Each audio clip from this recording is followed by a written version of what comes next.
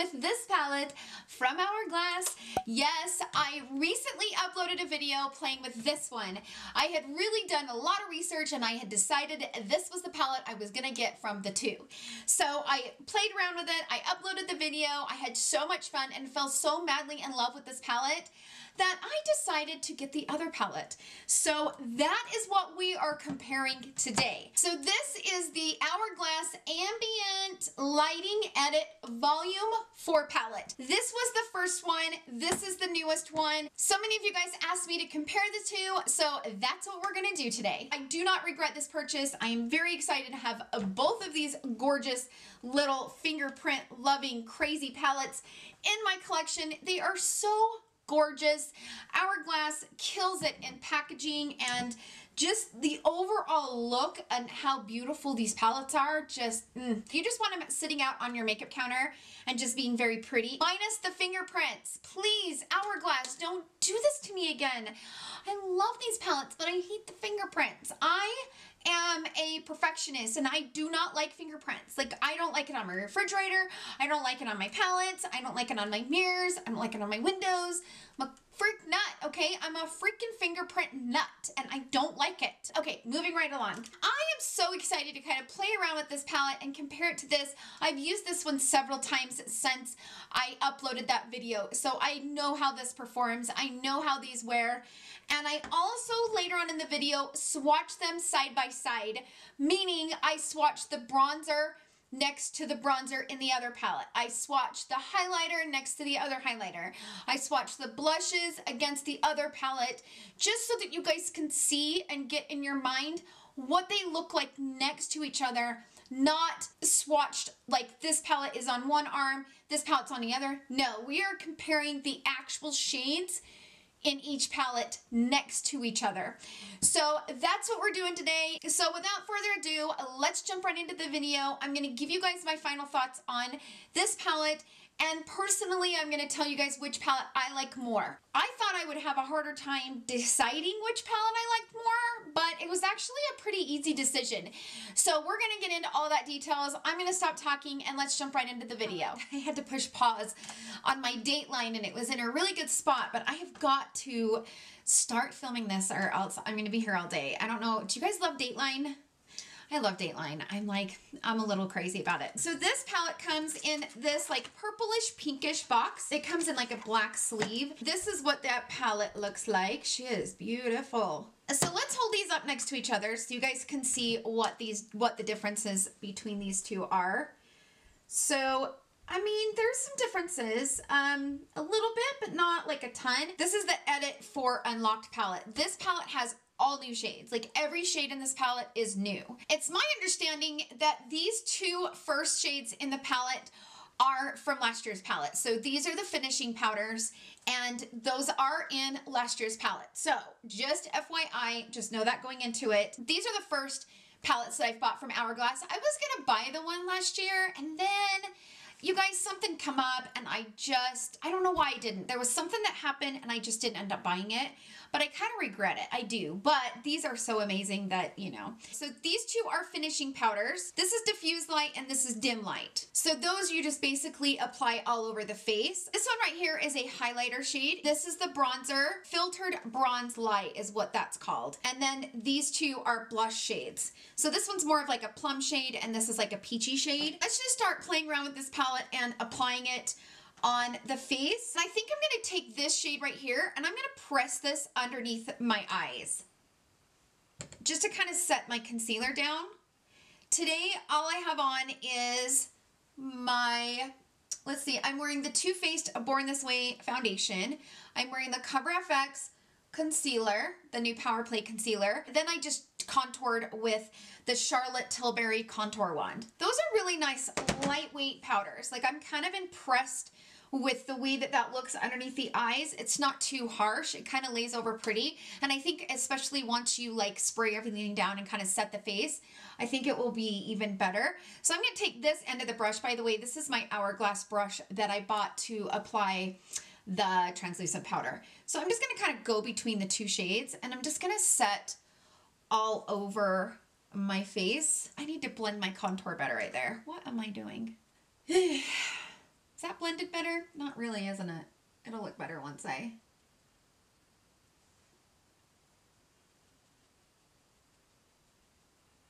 just kind of like set my face down. Like I kind of like that. If you guys have the ambient lighting palette, these are totally different powders. These are like a dimmed down highlighter for the face. So you can put these all over your texture. You can put these on you know, blemishes and stuff, and it doesn't exaggerate. It's definitely, these are not a highlighter. They just bring a little bit of highlight to the face, but they're just really toned down. These first two powders in this palette and in this palette, those are not any type of shimmer. They're just basically like a diffused type of finishing powder where they have a little tiny bit of luminosity, but not a ton. You know what I mean? I'm just gonna take a bronzer brush and I'm gonna go over here on this corner and apply this bronzer. Oh, that's pretty.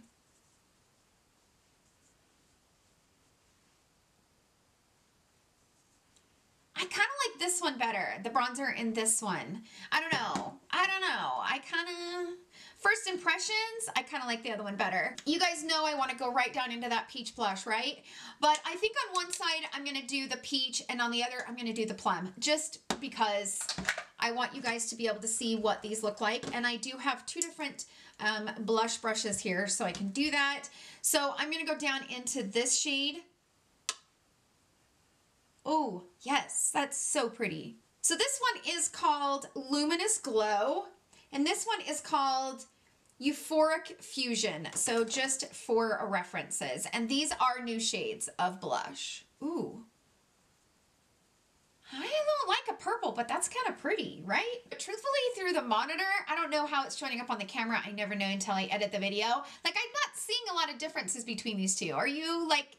I don't know. Maybe once I edit the video, I'll be able to kind of see the differences, but right now, I don't really see much of a difference between those two shades. Like, and I know there's like a big difference inside the pan between those two shades, but on the face, they don't look all that different. All right, I'm going to take my Sigma, this is just a tapered highlighter brush, and I'm gonna go into the highlighter shade right here. I'm gonna put this right here on the high point of, ooh, she's pretty. So I can say right off the bat, this one is toned down compared to the other highlighter in the other palette. So just FYI, this one is kind of more of a diffused type highlighter. So this one in this palette is much more vibrant. This one is just very diffused and kind of toned down. So that's another differences between these two palettes. I'm gonna go into the Dose of Colors Friendication palette. This is the collaboration with Desi X Katie, and I'm gonna pull this shade right here. It's so amazing. I love that shade. So I'm gonna build up my crease, and then I am going to put a few shades from that palette over top, kind of like I did with the other palette. I don't know that that bronzer is dark enough to completely do a full look with it. Like, I don't know. Like, I was able to with the other palette, and I have done it a few times since then. But I just wanted to place this shade down first. So I'm gonna go down into the bronzer shade and just start like placing this over top. I'm just gonna start building it and see if we're able to. I like a shimmer crease. I'm kind of feeling shimmer creases lately. I am. So that just kind of added a little bit of shimmer, a little bit of love to the crease. All right, so now let's go into the peach shade first and just see if we can get that to show up on our crease. I'm just gonna take my felt tip applicator, but it's a little bit dirty, of course, because everything I own is dirty. Shit. Tara, pull it together. I'm going to go down into that peach blush. Oh, she's kind of pretty, isn't she? It looks pink, though, which is kind of weird. It looks peachy in the pan, but it's kind of pink on the eye. A little bit pink. All right, I'm going to go into the plum and just kind of press this on this outside because I want to see what the plum will look like. That, like, plum one on the outer corner. I mean, you can't really tell. So that's what we got going on so far, and I'm not mad at it, okay? I am not mad at it. it'll come together once I get lashes and all that jazzy jazz on. So I went ahead and swatched both of these palettes for you guys so you guys could see the differences between the bronzers, the blush, the highlighters, and the finishing powders. Okay, so the shades on the bottoms, so these three, the ones on the bottom are from the gold palette. Okay, I'm just gonna call them the gold and pink. It's just easier. So this is the gold palette, okay? So this is the bronzer from the gold palette. This is the bronzer from the pink palette. This is the first blush from the gold palette. This is the first blush from the pink palette. This is the second blush in the gold palette, and this is the second blush in the pink palette. Just so that you guys can see the differences between those two. As you can see in this bronzer, this is a very light bronzer in the pink palette. This is a little bit of a deeper shade in the gold palette. As far as the blush, the first blush in the gold palette definitely has that more nudie type shade. This is the blush from the pink palette, this palette. And that blush is a little bit more pink than it is peach. So if you guys were hoping that that blush was going to be peach, it's not. It's more pink than it is peach. I would say the one in the gold palette, this one has more of a peachy tone to it than this one does. So just FYI, this one is a little bit deeper. Obviously, this is from the gold palette. This is from the pink palette. And as you can see, these are very similar in shade, which is kind of a bummer.